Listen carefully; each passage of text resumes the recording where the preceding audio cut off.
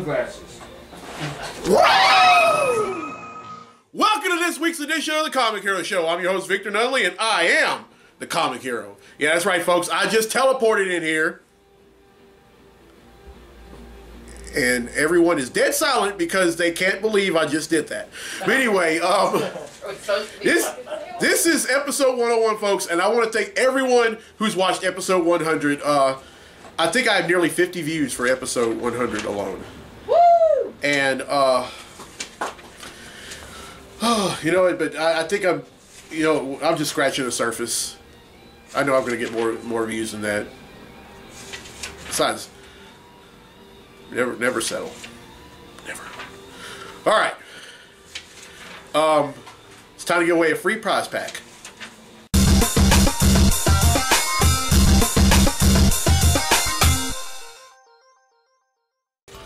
Now here's the Comic Hero question of the week from last week. True or false? The Juggernaut is Professor X's stepbrother. The correct answer is true. And 8 people answered correctly, and I'm about to draw their name. So the winner of the free Comic Hero prize pack for this week is...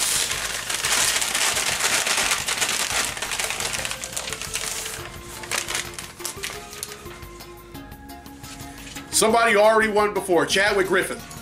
Sorry, Bobby. Bobby celebrated way too early. Yeah, so congratulations, Chad. You win a free Comic Hero prize pack. So yeah. Oh boy. Yeah. Sorry about that, Bobby. I really wanted to pull your name. I really wanted to pull your name badly, but sometimes when my hand isn't inside a paper bag like that, I'm trying to pull someone's name. It has a mind of its own. All right. So here's the question for this week. What borough of New York is the Steve Rogers Captain America from? Now keep in mind, this is the answer to this question is also aligned in the movie Captain America: The First Avenger. He said so when he was battling the Red Skull. So there's a hint right there. All right, so I gotta ask. Any questions?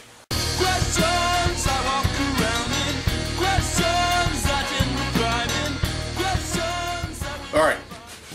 I have 2 questions for this week, and the first question is from Johnny Ringo from West Monroe, Louisiana. He asked, who's your favorite comics writer of all time? And who's your favorite artist? Oh, Johnny, why did you have... Oh, that's like asking me, like, what's my favorite soda?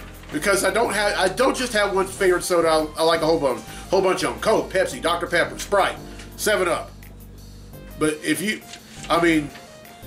Wow. Favorite writer of all time, favorite artist of all time. I don't know. I would probably have to say, well, Mr. Marvel himself, Stan Lee. I mean, after all, he practically, along with him and Jack Kirby and his brother Larry Lieber, they practically created the Marvel Universe. So Stan Lee. Now, my favorite artist. That's not so much of a no-brainer as writer, because during my time of reading comics, I've read a lot of books that have had some very amazing artists, and I've also read some books that had some artists that were just awful. I would probably have to say, even though I only have one issue of a book that he actually penciled, I would have to say the late great Jack Kirby. There's some other artists that I like Dan Jurgens, Jerry Ordway, George Perez, Ed McGuinness, folks like that.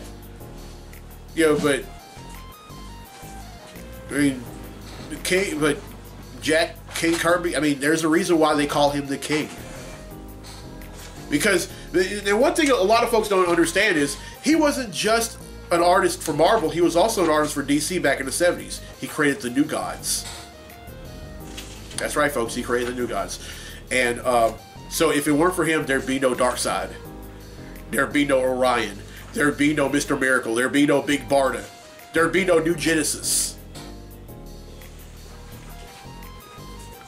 sometimes as a writer and artist, you have to like, you can't just write and draw.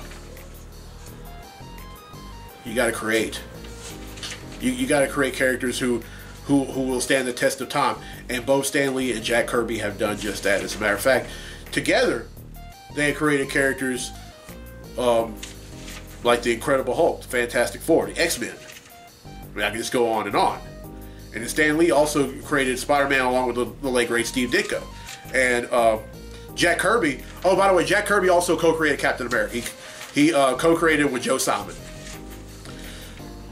All right, so I hope that answers your question. Stan Lee and Jack Kirby. Now I have a second question. Let me find it. One of these days, I'm going to start back writing all my questions down and then tape them to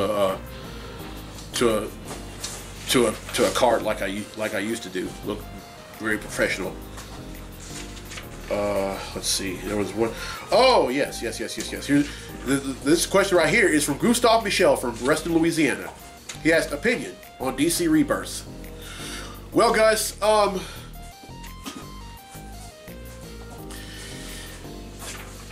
just hope they bring all the characters back, all the original characters from the original DC universe back. But however, I kind of like the New 52 version of Wonder Woman, because this is the ultimate Wonder Woman. I mean, she is my favorite character in DC right now. Now, keep in mind, this Wonder Woman, unlike the original Wonder Woman, wasn't born of clay. She is the biological daughter of Hippolyta and Zeus. And then there's a much better backstory about why she wears her bracelets. Excuse me. Oh, excuse me again. Oh, she got a guess. Anyway,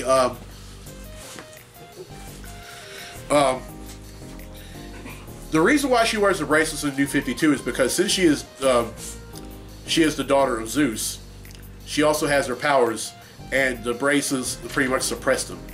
Because once those bracelets come off, she becomes living thunder. And you think her kicking your butt will be bad enough with the bracelets on? Just wait till she takes those bracelets off. And just like Teresa Merritt, God rest her, used to say on That's My Mama, it's about to be nostalgia time. All right. And then another character that I kind of like in the New 52 would probably be Cyborg. I mean, this Cyborg, he's still Victor Stone, but he is a much more awesome version of Cyborg. And not only that, he started out as a star athlete at his high school, but instead of an explosion at his father's laboratory, not this time. This Victor Stone became Cyborg as a result of an attack by Darkseid. And I don't know. I really like the Cyborg and Wonder Woman in New 52. Now everyone else,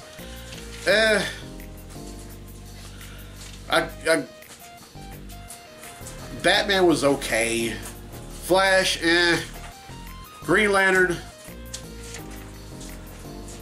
kind of raised my eyebrow with what they did with Hal Jordan, but Superman, they did him so wrong.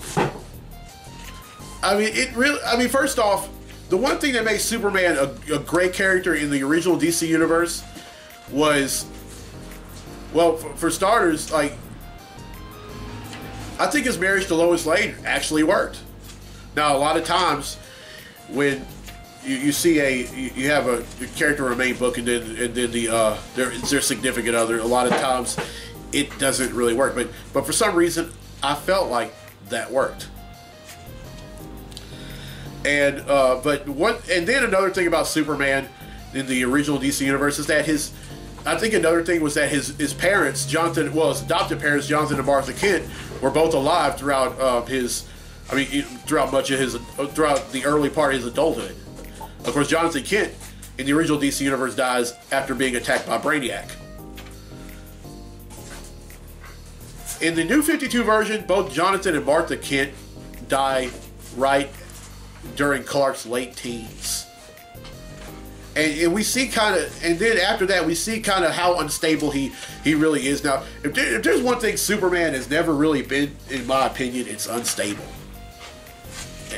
And then on top of that, they decided to write some story. I guess they thought, hey, let's do something where Vandal Savage takes away most of his powers. What the heck, DC?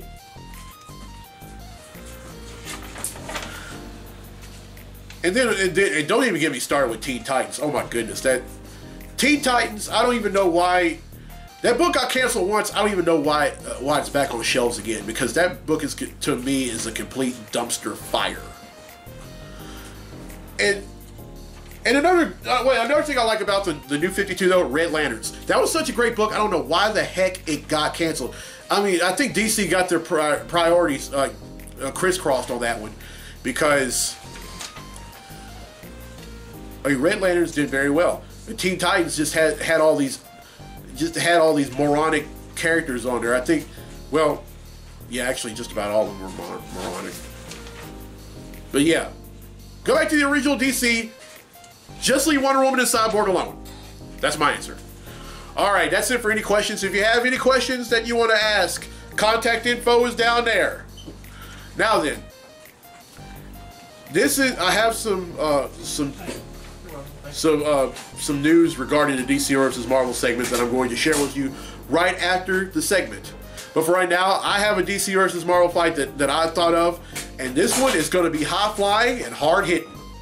On the DC side, we have Hawkman. On the Marvel side, we have Archangel. Not Angel, but Archangel. These two are going to duke it out in a segment I like to call DC versus Marvel. Hulk smash! Welcome to DC versus Marvel. Today, it's Hawkman versus Archangel. Since there have been different incarnations of Hawkman, let's go with the Carter Hall version. Hawkman possesses Nth Metal, which grants him flight via artificial feather wings, enhanced strength and eyesight, temperature regulation, limited physical regeneration, reincarnation, and archaic weaponry. Archangel possesses flight via metal wings, razor-sharp feather protection, healing factor, aerial adaptation, and near immunity to injury. Who would win? Both these guys have aces in the hole. Hawkman can come back from the dead, and Archangel is practically immortal. Archangel will win, but it'll only be a matter of time before another incarnation of Hawkman shows up thirsty for more. This fight ends in a draw, and that concludes this DC versus Marvel fight. Alright, well, I hope you enjoyed the DC versus Marvel segment, and now the news about the DC versus Marvel segment. I have some good news, some bad news. Bad news is, starting in next week's episode, it will no longer be called it'll be no longer called DC versus Marvel. Instead, the name of the segment is going to be called the Comic Hero Throwdown Showdown. And in this segment, it's not going to be just DC versus Marvel. It can be DC versus Marvel. It can be DC versus DC. It can be Marvel versus Marvel. DC versus Valiant. Marvel versus IDW. What have you. Nothing is off limits. As long as it's a comic book character, you can request any character you want, any characters you want to go up against each other. All right. That's it for DC versus Marvel. Now it's time for Comically Speaking, so without further ado, let's talk comics!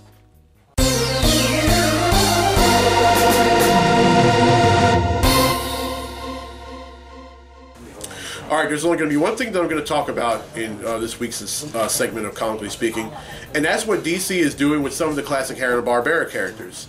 They're pretty much giving them a reboot, and kind of bringing them from the decade from whence they first came on the scene all the way to today. They're pretty much modernizing all of them.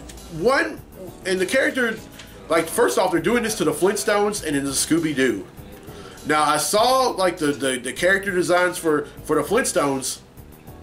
Well, they're not modernizing the Flintstones. They're kind of making them a little more realistic than the late great William Hand, the late great Joseph Barbera had intended for them to be. I'm kind of raised an eyebrow on that. And then also they're doing the same thing with Scooby-Doo. Now, they're modernizing them. I don't know if they're going to. I'm quite sure they're not going. That the whole conspiracy theory about them being potheads and all that is going to be present. Because you know, ever since the show first came on back in 1969, that. I mean, and as the years have gone by, that's been a conspiracy theory that they're these potheaded teenage kids who got thrown out of their parents' house, and then they're having to scratch and to survive inside of a van and all that.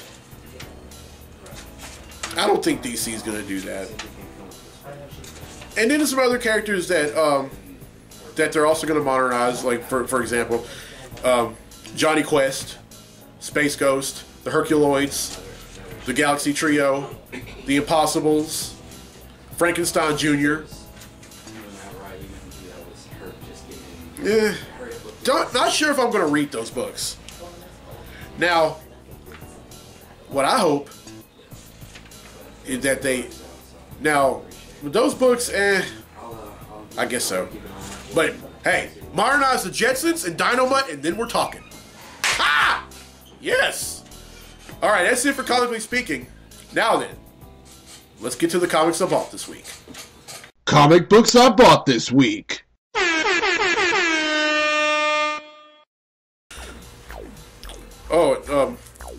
There was one thing that I forgot about in Comically Speaking, and that's the release of Suicide Squad.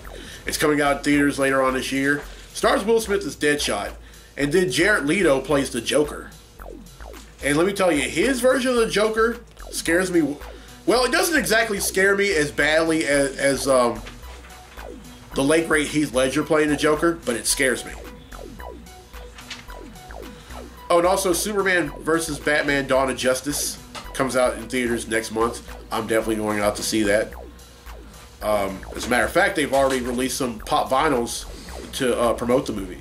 They released the Aquaman pop vinyl now. Aquaman is going to be played by Jason Momoa. If you don't know who that is, he played Ronan on Stargate Atlantis. Now, and he's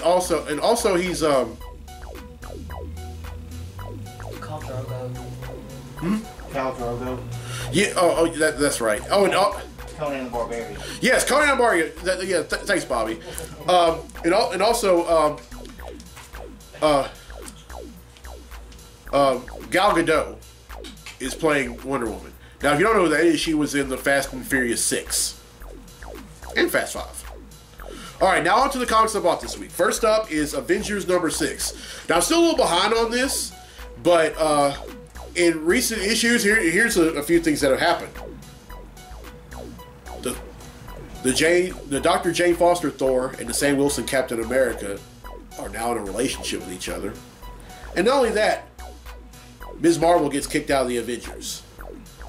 So, judging by this cover, it looks like the Vision is going to wreck shop on all the other Avengers. Never ever want to get in a fight with someone who can pick up Mjolnir other than Thor. Bad idea. All right, next up is Guardians of Infinity number 2. Now, I've yet to get started with this book. Now, bear with me, folks. I live a busy life, and sometimes, I am reading some books though. Don't get me wrong. I'm not saying that I'm not. I'm just saying that I can't read every book. Besides, I would have to not work for one day, not be interrupted for one day.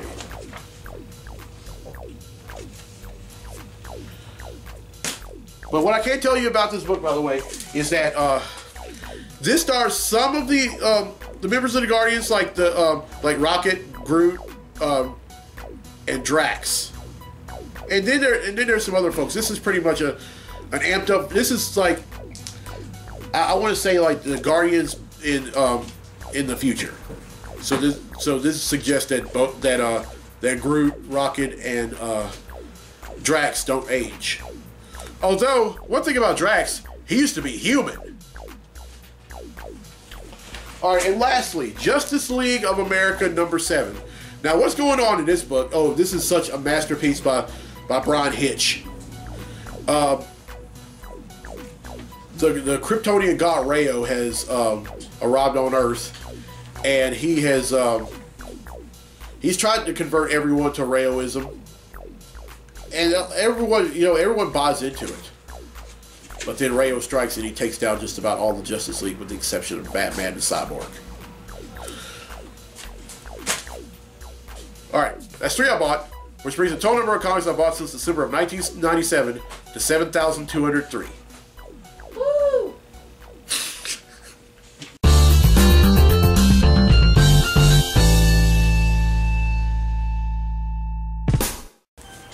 Alright, well, I hope you enjoyed this week's episode, and I just want to... I'm just amazed by the outpour of suggestions, of views, of the positive feedback that I've gotten. Not in the past month, but throughout this show's run, and just like I said before, this show is going to go on until I am physically unable to do the show. So by the time that I'm probably going to be done doing it, I'm probably going to end up being a great grandfather, or probably going to be doing my episodes all hungover and old, haggard, and hungover in a daggone wheelchair or something. But I just want to thank y'all. And I learned, last week I had a bit of a scenario, and I learned that never, if somebody suggests something to you, not only should we take it into consideration, we should also execute it as well.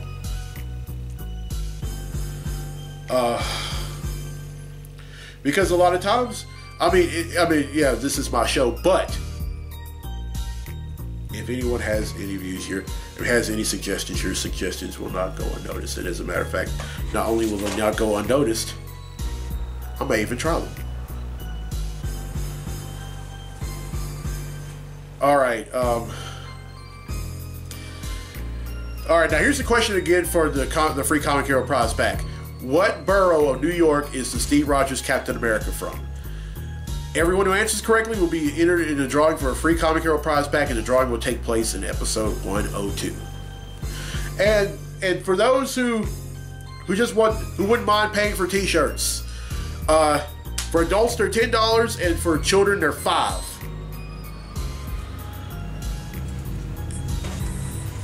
And as a matter of fact, I have a lot of t-shirts that I have to make, or I have to have made for a lot of folks. I mean, Bobby included. I need to make it. I need to hurry up and make his shirt. Not just him, but like a whole bunch of folks again. So yeah. So if you have won a free, if I pulled your name for a drawing for a free Comic Hero prize pack and you haven't gotten your shirt yet, it's coming. I promise. Oh, and Brian Ferguson from Wake Forest, North Carolina. You should be getting your t-shirt in now. Alright, I'm Victor Nutley. I'm the Comic Hero. See you next week for episode 102 back here at Clint's Comics. Till then, be safe, be blessed, be a hero.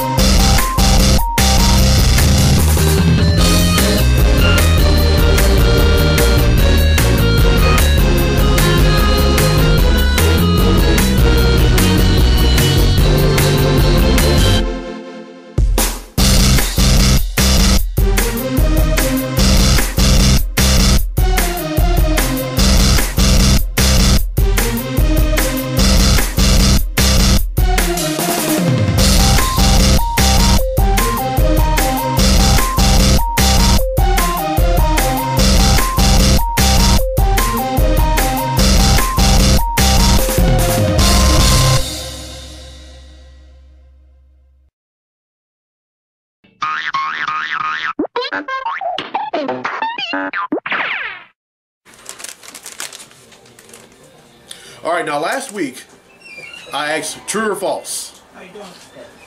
The junk. Dang it. That's going on a blooper reel. All right, well, I hope you enjoyed this week's episode. I tell you, I'm still amazed. One thing about me, I don't get amazed by myself.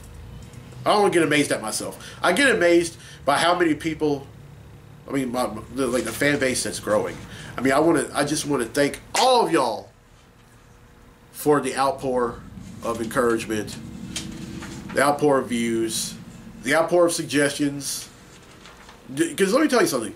One thing that I'll learn. I had a bit of a small scenario that happened last weekend, and it helped me to realize something. Never ever. Blooper reel.